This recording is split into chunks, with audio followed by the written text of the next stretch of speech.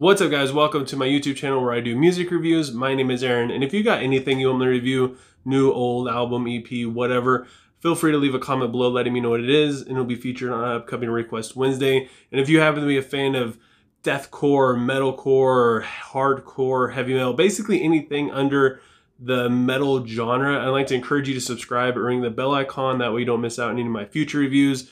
It does a lot to help support me and my channel, and it just makes me feel good about myself. Thrice is a post-hardcore rock band from Irvine, California. They started about 1998, and Scavengers is their first single to be released off of their 11th studio album titled Horizons/East.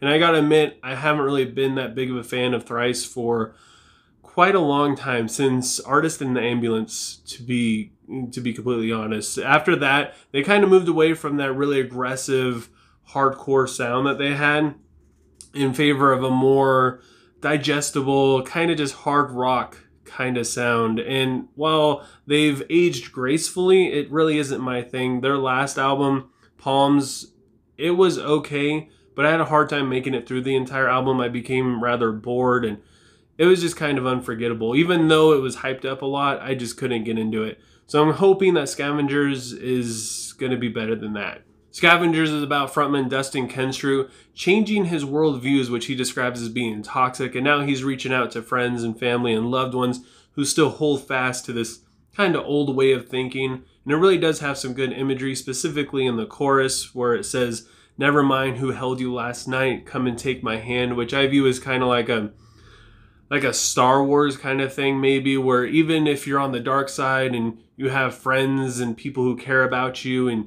you're well taken care of, you're still on the dark side. And Dustin comes in like Luke Skywalker, reaching out his hand, ready to take you out of that and bring you into a different way of thinking. The song starts with a descending riff that builds suspense, and it has a simple drum passage to it.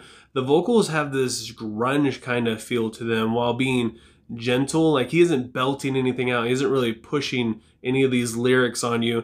And they don't really waver all that much as it goes into the chorus. I mean, they do become maybe a little bit louder, and he does become a little bit higher and a little bit more passionate as the riff becomes a little bit more aggressive as well, and the drums step it up quite a bit. The guitar cuts out, leaving the bass and the drums to carry most of the work halfway through the second verse.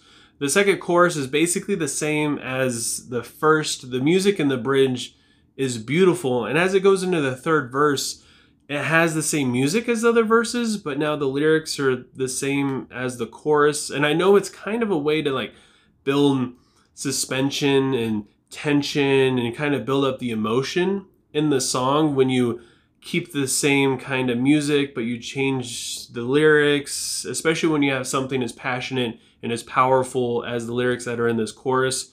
And it's an interesting way to make it not feel as repetitive, but honestly, it kind of feels repetitive. This is definitely better than most of the songs that are off their last album, Palms, but it's still pretty basic. Like, the writing style reminds me a lot of the same kind of thing that Chevelle did for their song Self-Destructor, where they just take a riff and they just kind of run with it, and they don't change it a whole lot in the chorus, and they don't do a whole lot of dynamic stuff. I will say that the bridge, like the interlude in the bridge, musically is the best part of this song.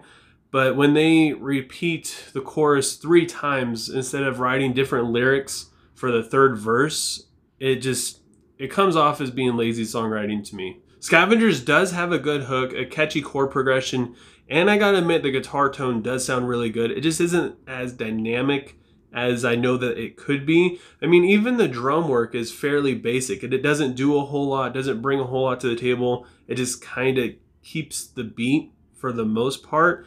And you know that this band can do a lot more. I feel like they just played it safe. They played it safe in this song. They didn't think too much out of the box, and it doesn't feel like they tried all that hard at all. They just kind of came up with something that's kind of catchy and just threw it out there for us. So with all that said, I gotta give Scavengers by Thrice a 3 out of 5.